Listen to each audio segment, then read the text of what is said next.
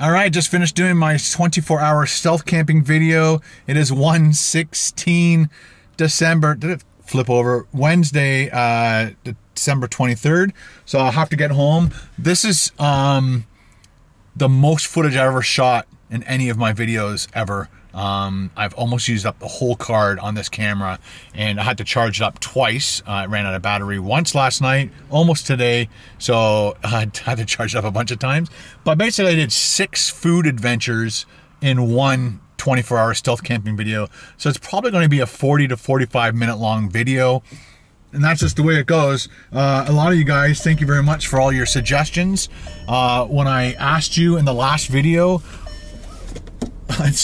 when you guys respond to a question I ask you in the video, that means you guys are listening and want to help, and I really appreciate it. I love the community that we're building on my vlog channel, and I just wanted to show my appreciation to you guys. You guys rock. So we have to head out, but again, I just wanted to show my appreciation to you guys. Thank you very much for responding, telling me what you like. A lot of you guys are like, just do whatever. We'll watch whatever. So I appreciate that. And a lot of times when I ask questions, I usually sometimes don't ask questions like that, because it's like a 50-50. Like half the people will say yes, half the people say no, and then there'll be, well, I guess it can't be half and half. Let's say 40% will say do it, 40% over here will say don't do it, and then 20% would be like, whatever. Just make content. That's all we want is content. I'm like, okay. So I think this time, like, it's all over the place. So I would like to continue doing the 24-hour ones, and then do like the side stealth camping. I guess the best thing to do right now is to try a stealth camp. So get there at dinner time, do that, do a midnight snack or whatever, sleep, wake up in the morning, do a breakfast, and but the difference between what I'm doing and what Steve's doing, Steve is actually, you know, eating and cooking, whereas I'm a foodie guy in the fact that I like to go to restaurants. So I will always be probably doing my stealth camping in and around restaurants and plazas. There's a lot of plazas to do, and a lot of mom and pop type shops, and I just have to make sure I'm in super safe areas. The one thing about having this car, which is a very nice looking car, I'm not patting myself on the back or anything, but I was kind of scared last night because my car is the only one in the parking lot, and it's a nice looking car. It could attract the wrong person, but like, I'm in a really nice area of Barrie, and so I wasn't scared. I was concerned, but I wasn't scared. My biggest fear, every time I heard like a truck or something go by, I thought maybe a tow truck was going to hook up to my car to tow me away, because my car is not supposed to be there or whatever. But there was no signs. I did check. I always check the light standards to see if there's signs saying no overnight camping or no overnight parking or whatever. It'd be interesting to know the difference between parking and sleeping in your car. Are you parking? Like, they don't want people leaving their car there overnight. That's what they don't want. But if you're in the car, sleeping, I'm not causing any problems. The parking lot's big enough. I'm not using up people's parking spots. So I think I'm okay. I think the worst would ever happen would I get a ticket. A loitering ticket or something. I don't know. Anyway, so we have to hit the liquor store. I'll take you in with me. And that guy almost sideswiped me. Did you see that? Oh, that was a little scary. Whoa, and this guy ran right in front of me. Wow. Unbelievable. I wish I had a front-facing camera. She cut right in front of me. No indicator. Just decided I need to be in the left turn lane too. That was close. And it's a Tiguan too. It's not Carol. It's a white Tiguan. So the liquor store is just over here. And we are going to go grab a bottle of wine and maybe some rum for the holiday season. Haven't had rum in, I don't know, a year? Maybe? No, I had rum last week. I had one thing of rum. Like there's like this much rum left in a Captain Morgan thing last week or the week before. And I mixed it with some 0-calorie beverage, and that both of them combined, it's like the worst drink I ever had. So I'm gonna buy some white Bacardi, one of my favorites, or maybe some Appleton rum. We'll find something. If they have any Barbados rum, I love Barbados rum. There's two kinds. There's Mount Gay. I'm not kidding. There's Mount Gay and Cockspur. Two Barbados rums that are fantastic if you ever see those in a liquor store. And I believe there are some liquor stores that we've been to in the States on our rock climbing adventures, and that guy had liquors that you would never see in a normal liquor store. He like imports stuff from all over the world. And he said, yeah, he goes, next time you guys come down and you want any specific liquor from anywhere, give me like a month or two's notice, and I'll let you know if I can get it and have it there so we can pick it up when we come down to the rock climb. But of course, this year was a crazy year. And there is about 6 people lined up. All right, let's go get our wine. We need some wine for gifts, and we're in a situation, people. Come on, you can do it. All right. So he is finally out of his spot. I like to try and find those spots in the parking lot that are far away from everybody else. Whenever you get a new car, you just want to be as safe as possible. With this car, I have to put it in reverse just to see if I'm in the spot. Come on, dude. And I am... See, because my car is so big now, I have to use this thing. Hang on. So I can see where the lines are all the way around my car because of the cameras, but you only can see that when you put it into reverse. So there we go. All right, let's go get some booze.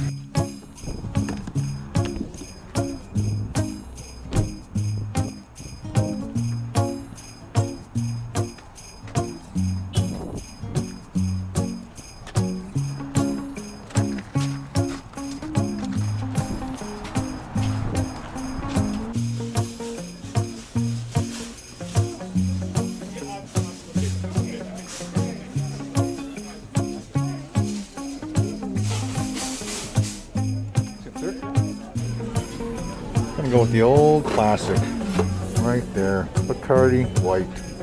Changed my mind. $32.95, and this looks wonderful. 8-year-old. Nice, that's it. I got the Baileys. Lots and lots of different wines to choose from. France, New Zealand. Red. Looking for red.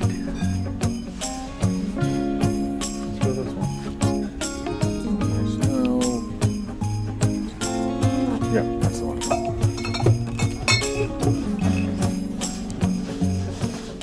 Let's check out. All done. So I got some Sapporo in there. That's for me. All right, all settled in. Start your engines. Time to go home and download this card. There's only 17 minutes left on this card, which usually holds 2 hours and 44 minutes. So I shot a lot of footage this time. All right, let's go. Hey guys, it is now Tuesday, December 29th. Yeah, that's right. I'm trying to go through everything in my head slowly. A lot of stuff happened since the last shot I did, which was it the day before New Year's? Yeah, it was the day before, sorry, Christmas Eve. So the day before Christmas Eve, I finished the stealth camping video, finished at the liquor store, got home, guess that was the Wednesday, did my live show with you guys. I just uploaded all the footage from the stealth camping video and let's let the computer crunch all that information. And then did the live show, and then I just sat back and crashed and just watched TV with Carol. And then Christmas Eve, I worked all day trying to get the video out to you guys, which I finally did. I can't remember what time I launched it. I think it was like 9 o'clock at night. I don't remember what time I launched it. But, and then Carol and I did it was late. It was late. It was a really, really tough day. to try and get all that stuff done in time for Christmas Eve dinner with Carol. But we finally managed. I think I finished actually editing at around 7, and then it took like an hour to export it, and then another hour to upload it and do the thumbnail and all that stuff. So we worked through it and everything worked well. And then Christmas Day, Carol and I celebrated our own unwrapping of our gifts that we give to each other. And I think over time I'll be showing you some of the things that we got. I'm not going to talk about everything. I guess 2 of the things I like to tell you guys that I got Carol. Frying pan from All Clad. Beautiful, beautiful 12-inch cooking. Look at that. Oh, unbelievable. And then I also bought her this 8-inch, which she's been using non-stop because it is great for cooking eggs. This is, if you want to get into cooking, which I want to get into, you gotta make sure you have the best, and All Clad seems to be the best. 3D stainless steel 8-inch made in the US of A. And so bought that mainly for Carol, but I'll be using it too, of course. And then I got her these measuring things so we can have all the different stuff measured out when you're going to cook. I also got her some heat spatulas, so they go up to 450 degrees. Because we have like regular spatulas, but they're not good for heat. This is another one of the All Clad spatulas, so like just different shapes. And then I also got a nice slotted spoon. Beautiful. Sorry for the lighting, but Carol bought me some coffees. I love coffee at Christmas. So she brought me this organic blend. So this is like their holiday blend, which was amazing. Love it. I just had that this morning. And then of course Costa Rica, another one of my favorite coffees. And then she bought me, oh, this is the holiday blend. Yes, that's the one I had. And then the other one was an original blend. So there's 3 different kinds of coffee. Again, I love coffee. So that was on my wish list. Don't need really anything else. Oh, and she got me, Carol likes to buy me things that I like to eat. So she bought me tins of mackerel and sardines. So all individually wrapped. So it's like all morning, it's like unwrapping presents. And then of course some fudge covered Oreos, one of my favorite cookies. Also the white one, and of course this one in mint. So all 3 of those are my fave. She could only get her hands on this one. She did buy, actually one of my kids bought me the white covered Oreos because they found them at a I don't know, a grocery store somewhere, and brought those home for me. That was a nice treat. Ben got me this. This is very cool. So I haven't put all of our wrapping stuff away. But this is a Hugo. A Hugo. Made in Poland. Interesting. Didn't know that. But yeah, you press the button on the back, and it does all different kinds of lighting, as you can see, and it can unplug, and it's got a battery pack in it, and then you can put it anywhere you want. That one changes colors over time, I think. I'm still learning all the different ones. You can control it with your phone, but again, you can just put them anywhere. Again, you can control the brightness and everything. Forgot to put this away. Ate that last night. That's another thing I got. Jalapeno chips. That's done. I'll put that in the garbage later. But this thing has like 16 million color choices. And depending on which color choice and what brightness, depends on how long it will last. I'm thinking that some of these low ones will last like 12 hours or longer till you have to plug it in. And if you press and hold, I think it will shut off. There we go. And again, you can actually keep it like that, like a bowl, or you can tip it up. Again, these were introduced to me by JP and Julia. Yep, cool. And then mid-afternoon on Christmas Day, the kids came. We set up a shelter, or like a rain shelter thing outside. We had like a propane heater thing. We had a fire going in the back. We all wore our masks and just practiced social distancing. Most weird Christmas ever. I took a beautiful, epic picture, a very historic picture of us all standing like 6 feet apart with our masks on, with our Santa hats on, and yeah, that will go down in history in our family. How we celebrated Christmas during these tough times, 2020. And then the next day, Boxing Day, as we call it here in Canada, the day after Christmas Day, we drove out to my mom's house, stood in the driveway, practiced our social distancing, wore our masks, and talked. It was worth the drive. Just went there. She gave me some Christmas soup that I get every year. And, you know, again, no touchy-touchy. Stay away from certain people.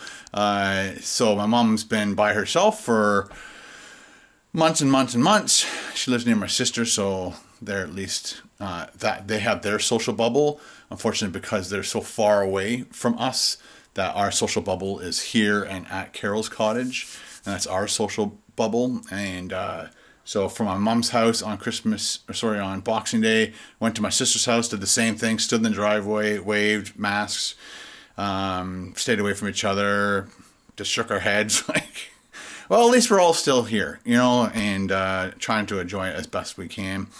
Then we drove home that night, again, watched probably another movie, and then the next day we went up to Carol's cottage and celebrated with her family, and came home last night. So last night was Monday.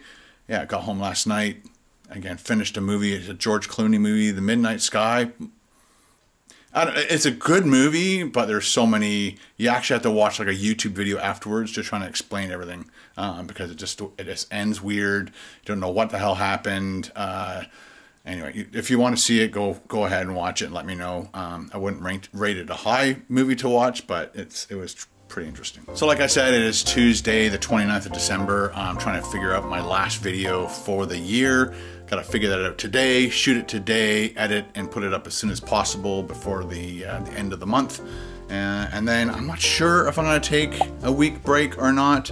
If I do take a week break off, then I will probably do like a vlog here and there. I have like a special thing being delivered, and I can't wait to show it to you guys, and yeah, take you on some adventures. What's it called? Cliffhanger. Bye.